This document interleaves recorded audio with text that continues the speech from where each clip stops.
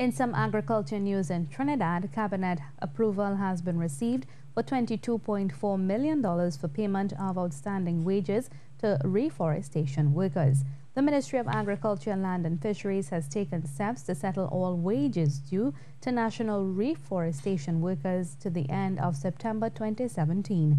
In a media release, the ministry stated that since October 2016, it avoided the problem of delays every month in the payment of wages to over 2,000 workers, and that recent delays have been due to a shortfall in the funding of the program. Minister of Agriculture, Land and Fisheries Clarence Rambrat is giving assurances that the settlement of all outstanding wages will be treated with a matter of urgency.